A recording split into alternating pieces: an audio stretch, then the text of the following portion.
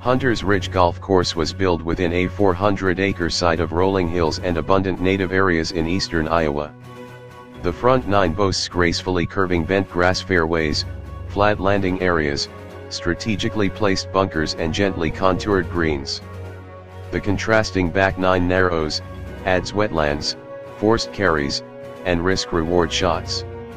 Now incorporate 50 bunkers, 10 ponds, and over 20 years to mature, and you have a course that offers the novice golfer a somewhat forgiving course, yet challenges the most accomplished professional golfer.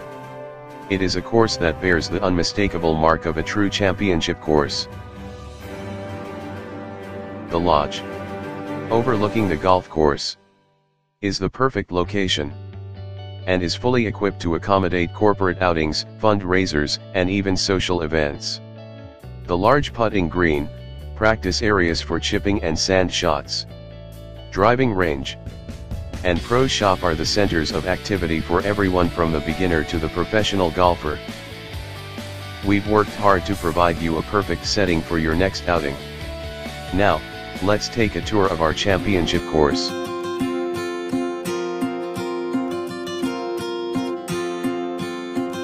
Welcome to Hunter's Ridge. Despite the bunkers, the right side is your best approach angle. The green is long, leans left, and has bunkers on both sides.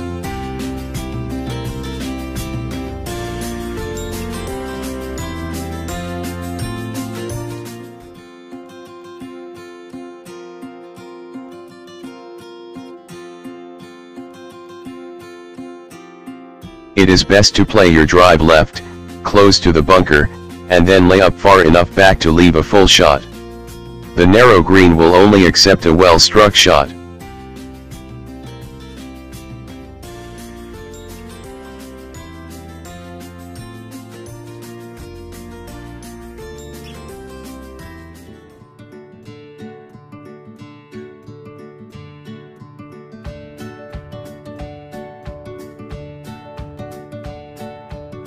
Slightly uphill par 4 with a large green guarded by deep bunkers on the left and a green that slopes away on the backside.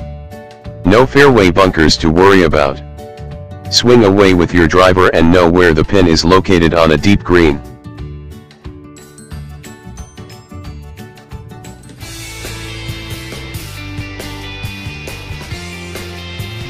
This downhill par 3 features a narrow green guarded by sand and water. Play a club or two shorter, but be careful. A short shot could roll back into the water. Go too long and you face a tough bunker shot with water beyond.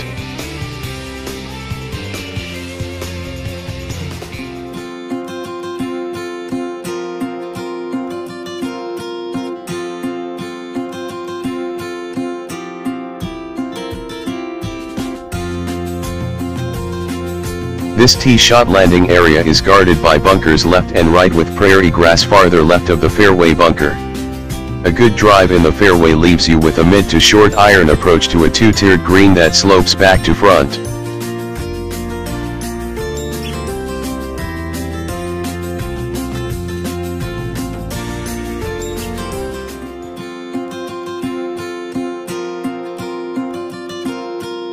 The dogleg par 5 has you teeing off over a mound with out of bounds on the right side. The second shot is a blind shot to a flat landing area with the green being elevated, deep bunkers on the left side and a green that slopes back to front. If playing downwind, a eagle or birdie is a possibility. However, against the wind, par is a good score.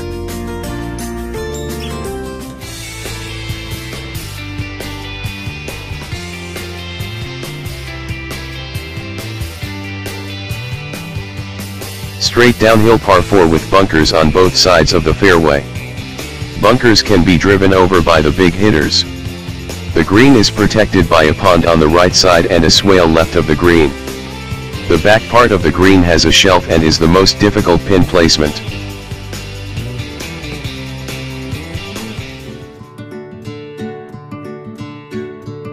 Hit the green and you should have a par. Miss the green and trouble looms left with 2 pot bunkers and right with a swale and chipping back up to an elevated green. The green slopes from back to front and slightly to the right.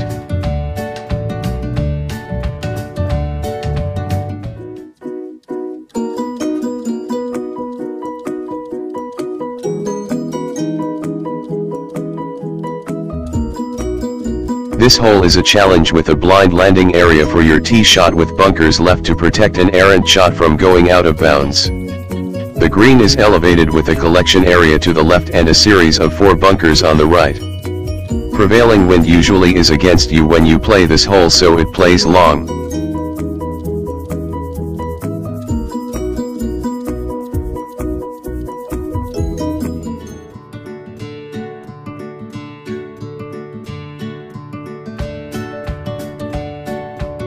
The start of the back 9 gives a hint of what's coming, with the tee shot needing to be in the fairway with long grass and out of bounds all the way down the left side and out of bounds on the right side as well.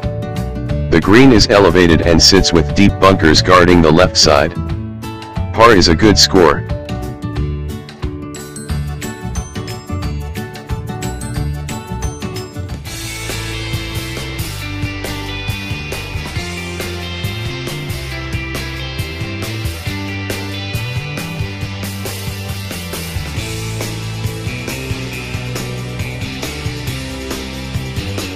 The tee shot on this slight dogleg left will land on a plateau, and leave a downhill approach shot to a raised green.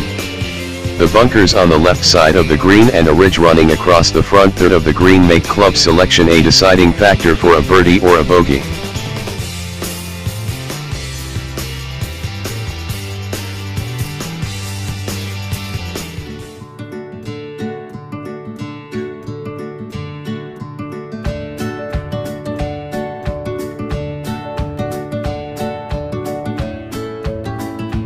This outstanding par 5 starts the most memorable stretch of golf holes in Iowa. The best rule of thumb here is to stay left and use enough club when hitting our approach. The green surface is one of the most severe on the course.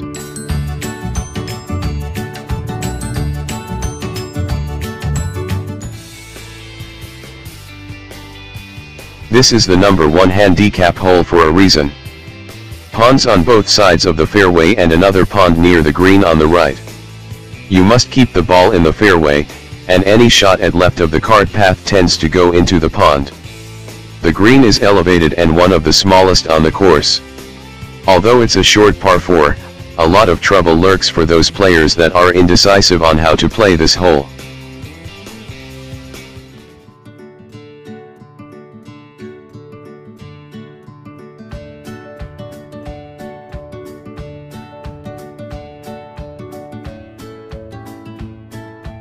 This tee shot is all carry as the green sits across wetlands and berries run.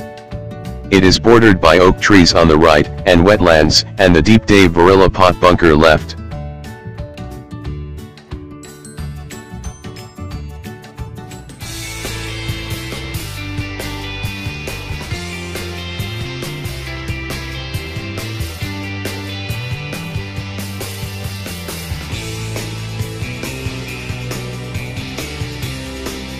This is another hole where the driver can only get you in trouble. The carry over the wetlands is only 170 yards. A well-placed 2-iron or 4-wood would leave only a wedge or 9-iron to a small undulating green with water left and beyond.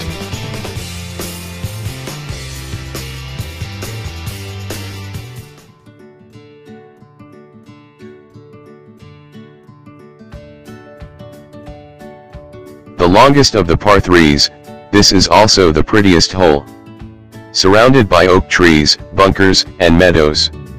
The best place to miss the green is short, leaving a bump and run to a relatively mild surface.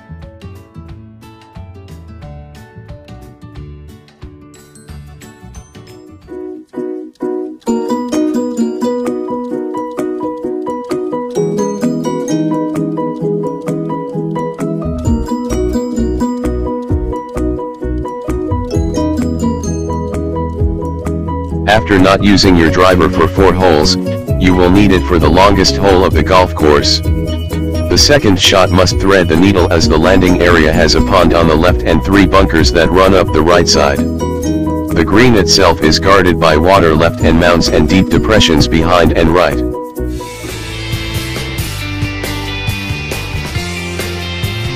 Finishing with the par at Hunter's Ridge is a tough task. A drive missed left is sure to find one of the 5 deep bunkers, leaving a nearly impossible shot to reach the green. This green is elevated with a steep slope in front and to the right, making a run-up shot very difficult. The left side is guarded by a 10-foot deep bunker. A great finish to a great golf course.